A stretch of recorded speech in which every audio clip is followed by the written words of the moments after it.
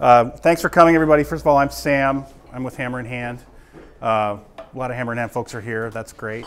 This is a project we call Glasswood, and it's the first certified passive house commercial retrofit in the United States. So you're standing in a first here.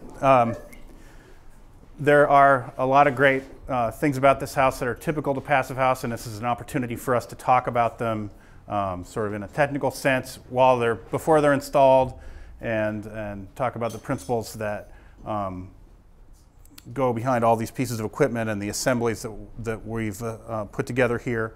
And then when the building's done, this will be a restaurant down below called Chico, which will be sort of a mostly Mexican restaurant. And then upstairs, this space will be the home of Hammer in Hand's home performance team.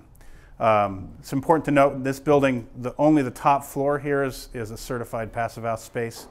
Down below is still a high performance building, but it's impossible for us right now to overcome the air exchanges and temperature differentials created by the commercial cooking equipment and ventilation equipment. So there's a lot of great high performance things about the restaurant that make it totally unique among restaurants, but we'll save that for another time. So this will be an office space. Its occupancy is slated to be about 10 people, which seems like not that much, but it will have some other uses where it'll fill up with a lot of people like it does right now. And one of the principles in passive house is that we have an airtight structure to help with energy efficiency. So when you take a space that's planned for 10 people and you make it airtight and then you put 80 people in it, you could have some indoor air quality issues. And so we handle that in passive house in normal uses and then higher uses using a heat recovery ventilation unit. This is a Zender unit from Germany. This basically brings in fresh air and exhaust air from inside the building to the outside over a heat exchanger, so it takes the energy that's inside the building and transfers it to the fresh air coming from the outside.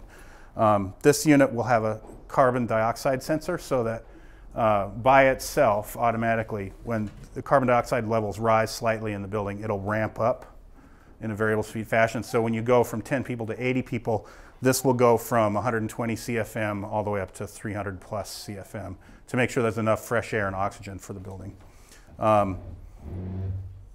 It's also used not just for ventilation, but for the distribution of the heating and the cooling, which is done by a ductless mini split. The head will be up there where those pipes come in the wall, and it's a high efficiency Mitsubishi unit, and it just dumps out hot or cold from that spot.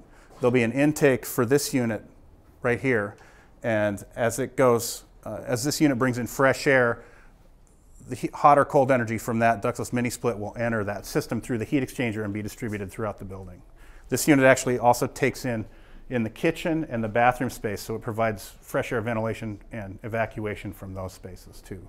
So we're using high efficiency equipment to do a number of different purposes at once together, and that's all figured out through what we call the passive house planning package, which is basically a spreadsheet that has a lot of history and big thought behind it, where we enter all the parameters of the building and then sort of see how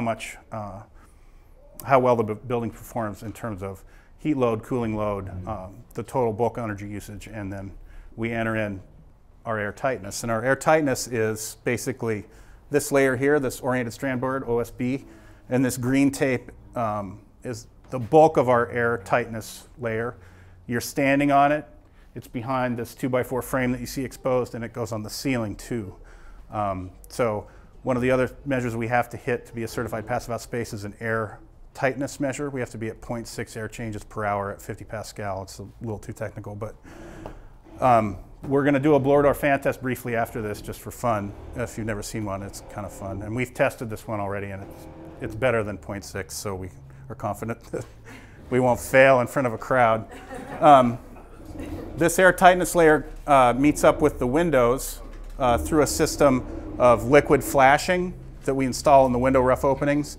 And then the air tightness layer basically doesn't really matter that much. It becomes a weather-resistant barrier on the outside as it ties into the rain screen and wraps around. So we are sealing the windows positively to the liquid applied membrane, which is on the inside of the ROs. It's hard to see here, but it's this white goop and then the pink goop and the red goop. You can look at a window, that's the technical terms. It's a wet flash system. It was actually developed here in Portland, and it's distributed by a manufacturer out of Kansas. This green tape that you see here is made by a company called Siga, and it's an extremely sticky tape. It's made to be compatible with this material, and interestingly enough, it has the same vapor permeability as this material, so we don't get any differential vapor diffusion between this green tape and this. In Passive House, we're trying to build vapor open assemblies that can dry both to the inside and the outside. What else? The other interesting things here, with these windows are a Canadian built window.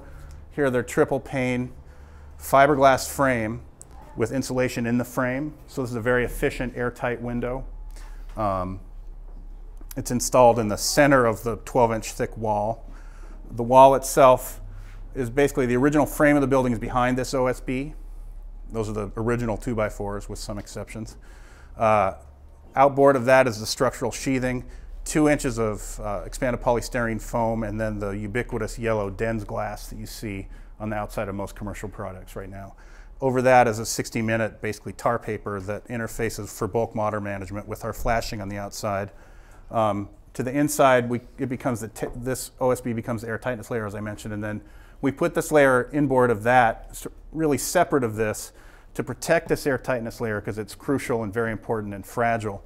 This gives us a place to run our wires and our pipes that you see over here in the bathroom without interrupting that air tightness layer. And where we do interrupt it out of necessity, these are the intake and outflow for this HRV unit.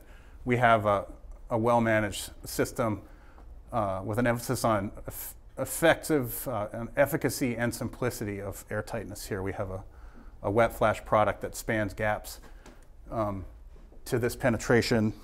These overlap that for insulation, and we have a really good interface. In that corner, we have a heat pump hot water heater, which is not necessarily experimental, but they're fairly new to the market and new to Passive House. It's a heat pump inside the heated envelope, so it's going to be pulling heat from the building and putting it into the hot water tank, which is kind of detrimental in the winter when we have heat demand, but good in the summer when we have a cooling demand. In this space in particular, we have a higher demand for cooling in the summer than we do for heat in the winter.